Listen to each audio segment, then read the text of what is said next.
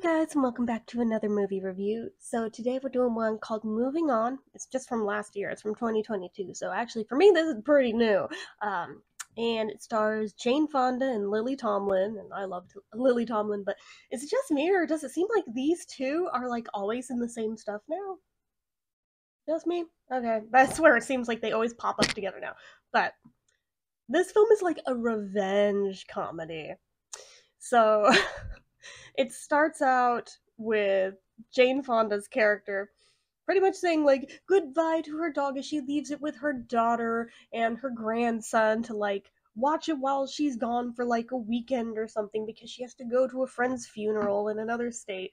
And she's very like type A about this dog. This dog is like her baby as far as she's concerned. I relate, but so the daughter's just like, yeah, it's a dog, it'll be fine. So she's trying to defer to the grandson, and he's also just as dismissive, and she's basically thinking, oh, good God, what am I doing?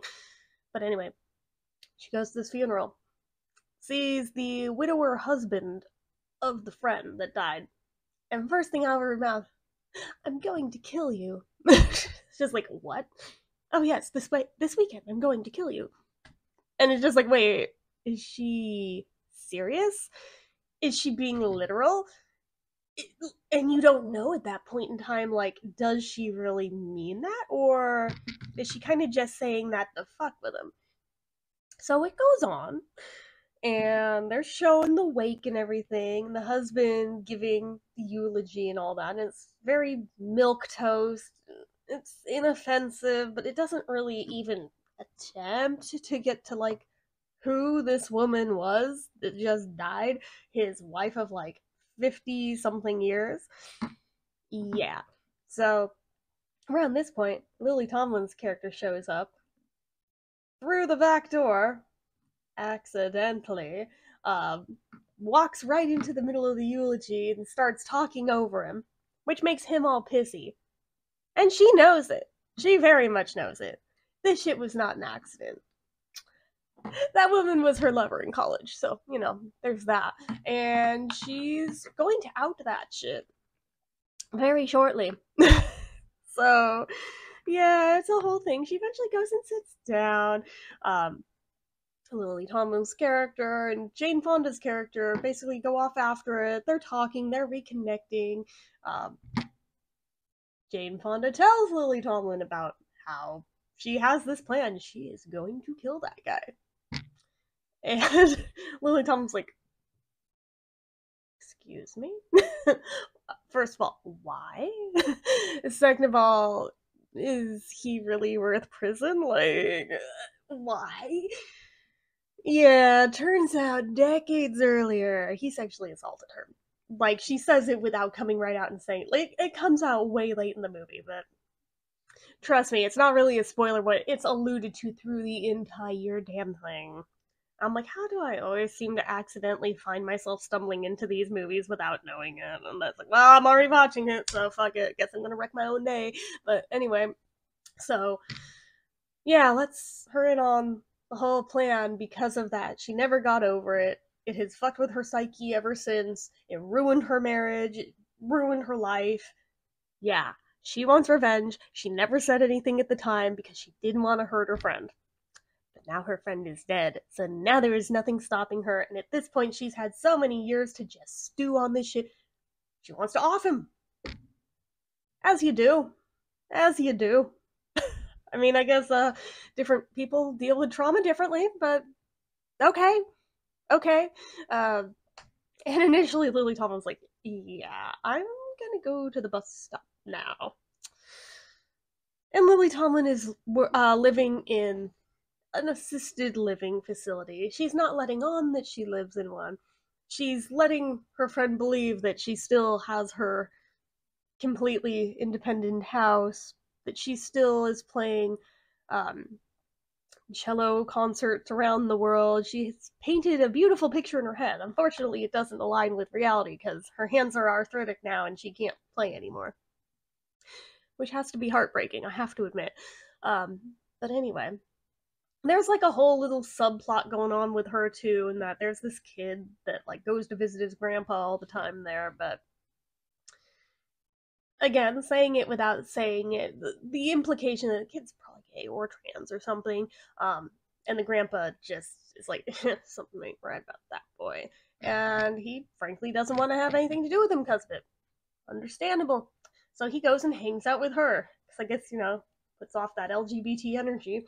And she lets him play dress up in there, gives him like a pair of her clip on earrings for keeps, like, cute shit like that. Anyway, so she really wishes this were her grandkid, but he's not, but she acts as if he were. So anyway, yeah, that's a whole little subplot that ultimately over the course of the thing isn't that important until the very end. It comes back full circle. It's like, oh, that's why we had to have that happen. I see. Yeah. Anyway, I had totally thought it was a fluff time killer kind of thing just to pad out the movie a little longer until that end scene. Then, oh, I see. But yeah, so kid mentions it. Yeah, grandpa just like wants to teach me boy stuff, like how to fish and like how to shoot a gun.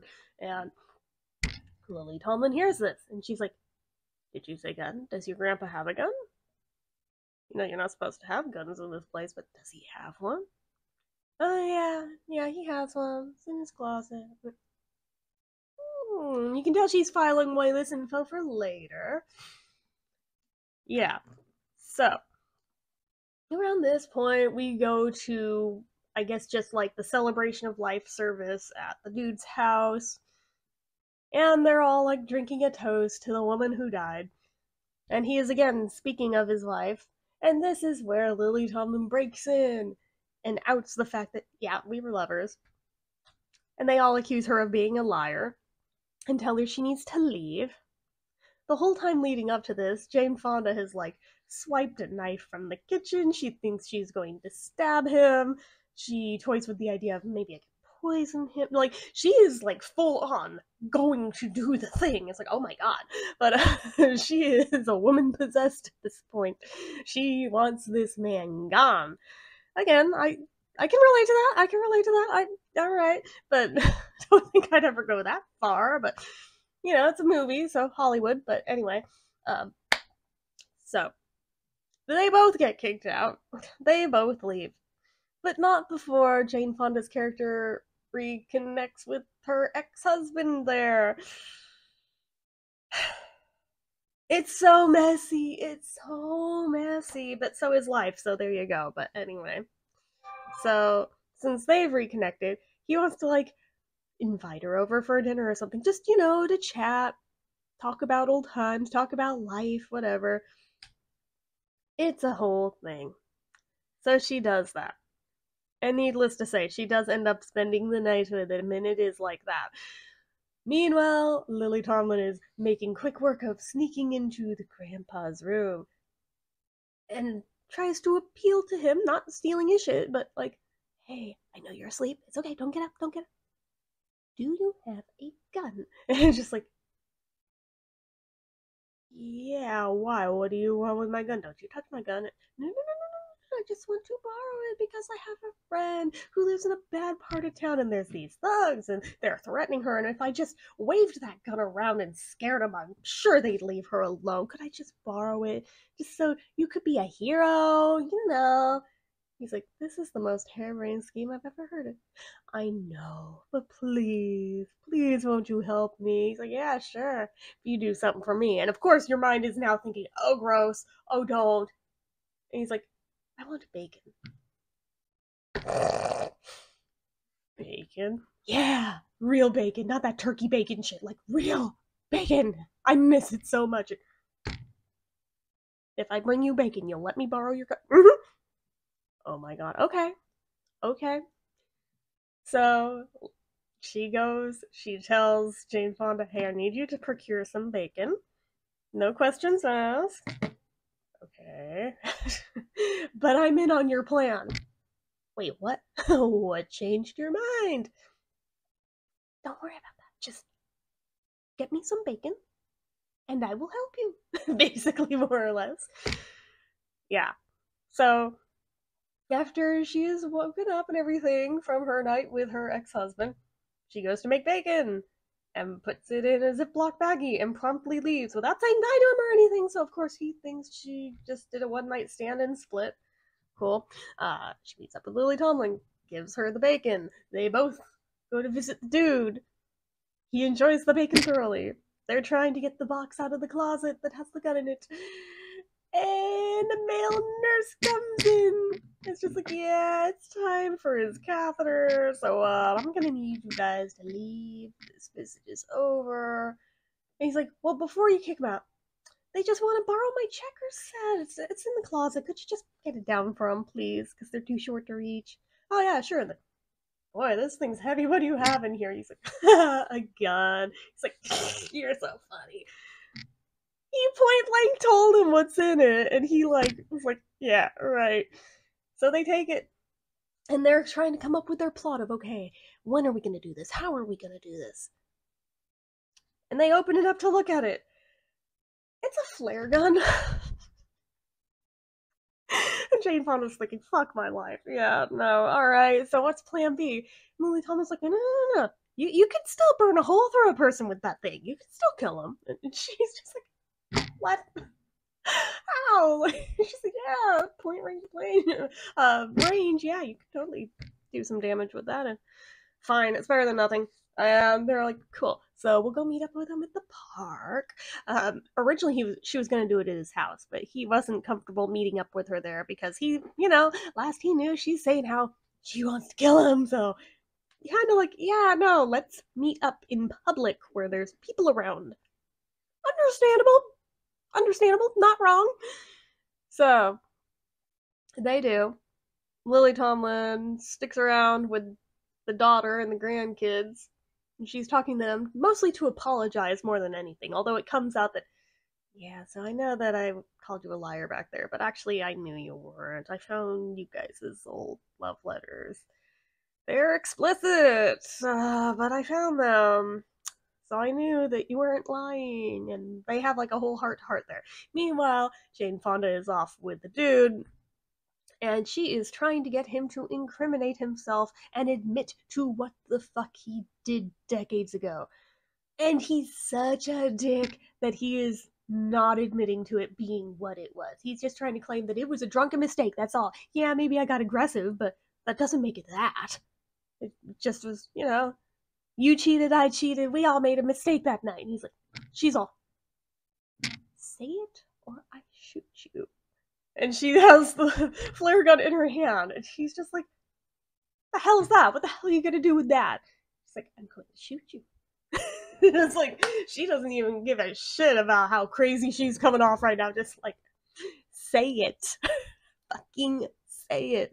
And she gets him so worked up and so stressed out that he keels over and has a heart attack. No shot needed. Yeah, it's like at the exact moment you would have expected her to have pulled the trigger, and psych, heart attack instead. And now she's panicking at shit. Do I let him die or do I do the right thing? Urgh, fucking conscience. Fine, shoot it into the air, get some attention over here. Yeah. So they do. Lily Tomlin sees that go up, and she's like, oh, motherfucker, she did it wrong. So she comes running, and she explains, and Lily Tomlin's like, great, let him die. And she's like, no, we have to call 911. We have to do the right thing. So we cut to the hospital, where the daughter's like, yeah, they say you saved his life. Like, if it hadn't been for you, he'd be dead right now. Like, thanks. Like, he'll be fine, probably. And in her head, she's thinking, fuck, should have just left him. But, of course, no. Just like, well, can I see him? Well, they just gave him a sedative. He might be asleep, but... Anyway, kids, let's go get lunch.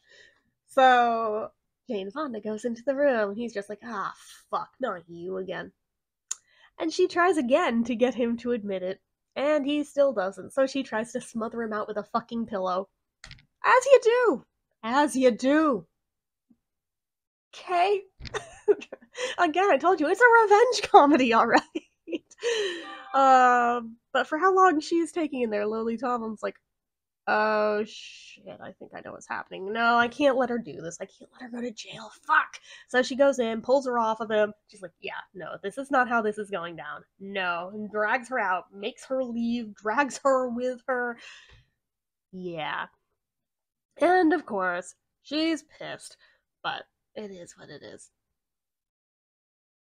So fast forward to her bringing her home and everything, and she's realizing that, oh my god, you actually live in an assisted living facility. Why didn't you just tell me?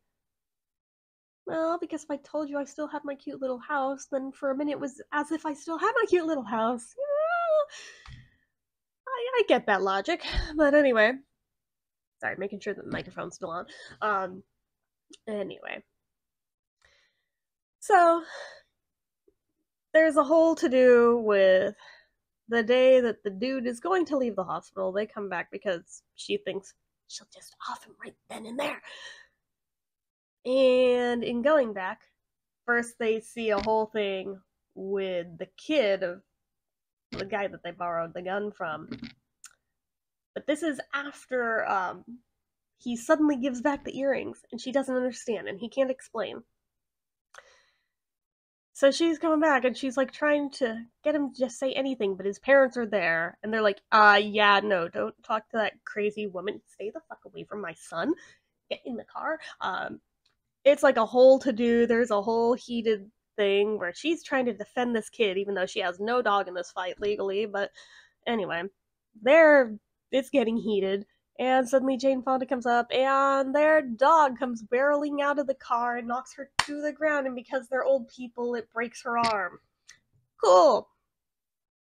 So, they go to the hospital because, she has a broken arm, and it happens to be at the same time dude's being let out. Because of course it does.